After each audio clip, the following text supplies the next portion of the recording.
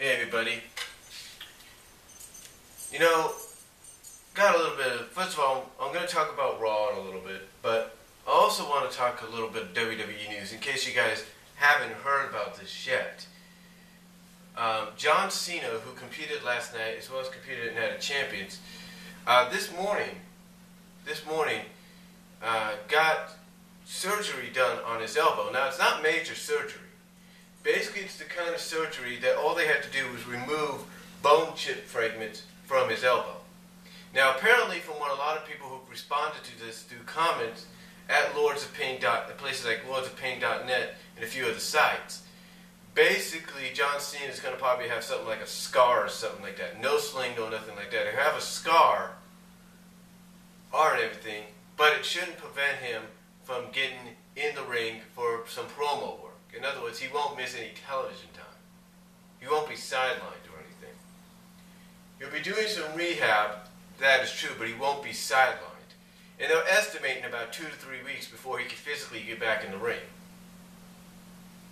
So if you're a John Cena fan or a fan out of respect, then there you go. Now I know a lot of people are probably wondering what exactly this means for the WWE Championship match scheduled possibly for Hell in a Cell. It doesn't mean a thing. Basically WWE is still going with it. They are still going with John Cena versus CM Punk.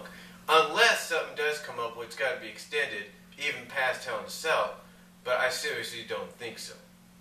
The schedule obviously is for CM Punk to defend the title against John Cena inside the Cell, and possibly what could be one of the last matches for a while. What I'm estimating anyway. Also, the news going around, in case some of you don't know, Randy Orton, who has been basically a babyface for the past few years, desperately, no, I'm not sure desperately, but has been talking about, and according to inside sources, has been throwing the idea around to turn him back into a heel. Now, WWE apparently wants to go in this direction. They want to turn Randy Orton heel. They do, apparently from what reports have said. But because they are waiting for Sheamus to prove himself as the face of SmackDown, as the babyface, as the franchise player for that brand, as the world champion, prove that he could carry that show on his own, only then will WWE decide to turn Randy Orton heel. Now, upon hearing this, a lot of fans have already said, well, Sheamus has already pointed out that Sheamus has been a face for about over a year now. He's been a face for over a year now, as well as the fact that he's been the Royal Rumble winner. He's been the world champ. He won the world title at WrestleMania. You know, it's like, what more do they need? It's like, what more do they need to ask of Sheamus? What more are they waiting for? Nobody really knows. Nobody really knows. The only thing I can think of, is if Sheamus is still waiting for a certain time frame. The time frame, I believe, could be Survivor Series if they wanted to go Randy Orton heel turn before the end of the year. Because that's one of the estimations. Before the year's out, they want to turn him heel. So I would estimate either Hell in a Cell, which I seriously doubt though, but I also estimate possibly Survivor Series could be the moment for Randy Orton's heel turn. Now, you might say to yourself, well, what if it doesn't happen by then? Well, of course everybody knows that WWE has an alternate plan. That alternate plan is for Dolph Ziggler to cash in, become World Heavyweight Champion, and then for Randy Orton to feud with him over the World Championship. And thus meaning, eventually down the line, Randy gets the title back. But that is an alternate plan. The other plan, obviously, is for Sheamus and Randy to feud for the world title, which would obviously go back to what I mentioned many videos ago, about 2 or 3 months ago.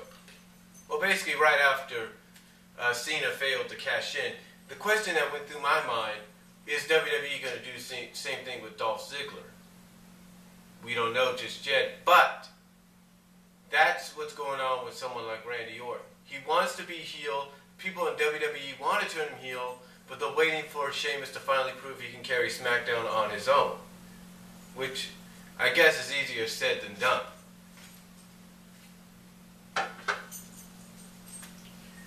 Now, as far as WWE Raw goes last night, I thought it was okay. I thought it was a good post-edition of a post-Night of Champions edition of Raw. I mean, it was great to see good old JR back on commentary. It was good to see JBL. And, you know, to me, a three-man announce team on Raw works, especially if you have the right people working off each other. And I do have to give Michael Cole credit. He has developed a lot, if you will. And it seems, according to some people, that WWE seems to be turning him into sort of a middleman. In other words, someone that will side with the heel's point of view, but also side with the babyface's point of view. So sort of that tweener announcer that you need. Tweener face, if you will. We found out, basically, the main event was going to be Sheamus and Cena against CM Punk and Del Rio, with the possibility that whoever wins the match for the team, that person could be in line for a rematch. Now, I want to make sure I get this right.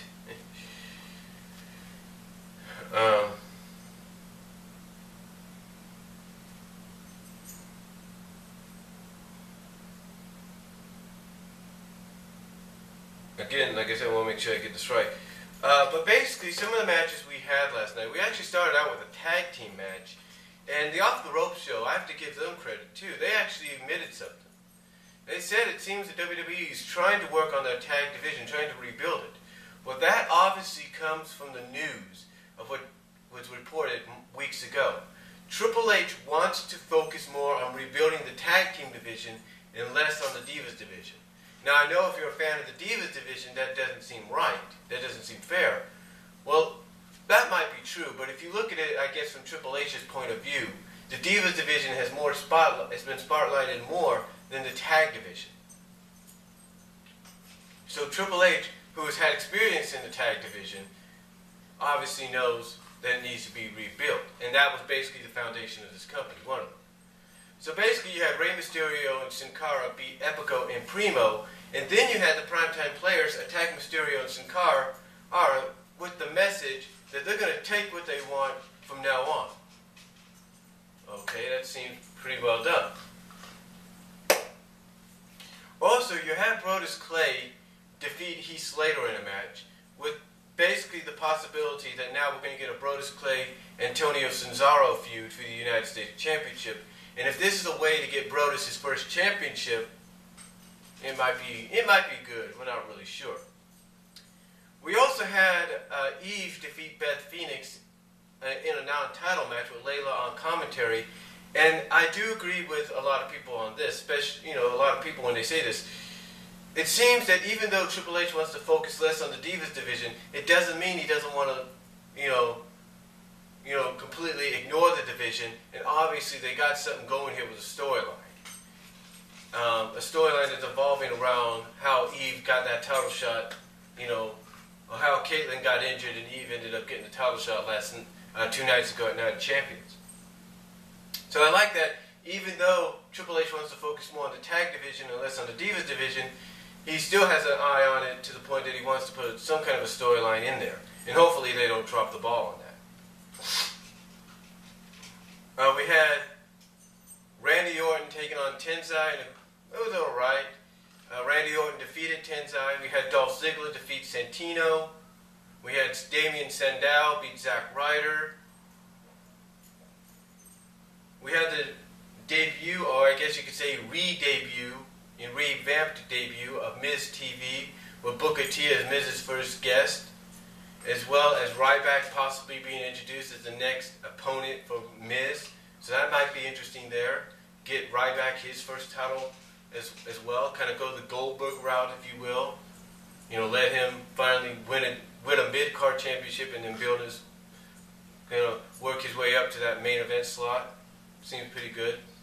I mean, I like the segment because, you had Ryback tossing a lot of things out. He tossed, in case you missed it as well, he tossed the mic out, a live mic into the audience, and somebody caught it and was yelling Goldberg, Goldberg a little louder than normal. Security, from what I understand, had to chase the guy down, get the mic, but he didn't get ejected, which was kind of surprising. We also had a tag team title rematch between Daniel Bryan and Kane against R-Truth and Kofi Kingston. I thought this was an entertaining tag match.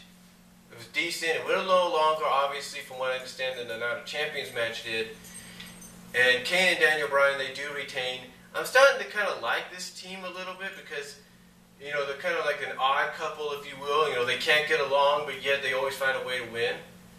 I'm just hoping WWE doesn't decide to go in the direction of saying, okay, let's do what WCW did, and that's have the tag champions eventually feud with each other, with the winner, with them facing each other for the titles, and the winner choosing his partner. You know, kind of like what they did with Sting and the Big Show when Big Show was Giant back in 1998. Again, I'm hoping they don't go that route because I'm kind of liking this team of Kane and Daniel Bryan. I like it. It's really unique. It's entertaining and it's funny at times. I just wonder what kind of role Edge is going to play in this. Because if you haven't heard, tonight's SmackDown tapings, which will be aired on Friday on Sci-Fi, Edge is going to make an appearance. Then we kind of get the main event of the night, which is CM Punk and Del Rio against Sheamus and John Cena. I thought it was an okay tag match. I thought it was all right. John Cena does end up winning the match for his team, but under, just like the night before, under controversial viewing, under controversial decision. Basically, what happened was CM Punk had his, after John Cena hit the AA on CM Punk rolled over to the ropes, so that when John Cena did cover him, Punk had his foot on the ropes. Now, obviously, this referee, who's a new referee, his name is Maddox. Apparently, this is his first main event match that he's done. And what I understand is he's actually a wrestler. And I looked at this guy and I said to myself, you know what? The moment I saw what happened, the moment I saw something clicked in my mind, like, this guy's going to play an integral role real soon. Because apparently he'd been a referee down in the developmental as well as a wrestler, where he's a former tag champion and a former 15 champion. So it went through my mind like, you know what? This guy's going to play an integral role. I wouldn't be surprised by that. So, but overall, it seems that we are going to be building towards Hell in a Cell. Now, I know a lot of people have you know, kind of shocked of how long the build's going to be, but when you think about it, in my honest opinion, I think when you think about it, WWE's always been accused of not making the Hell in a Cell match, or even the event that it's centered around, or the event that it's named after, you know, special. They've been missing out on the opportunity. It's always like, okay, 2 weeks, it's like, okay, you have Night of Champions, and about two weeks later you have Hell in a Cell. Oh, it doesn't really mean much anymore. Or it's like, you have Vengeance, and then 2 weeks later you have Hell in a Cell, and it doesn't mean anything. With the build that they got going for it now, in my opinion, somebody like maybe Triple H or whoever is rectifying that.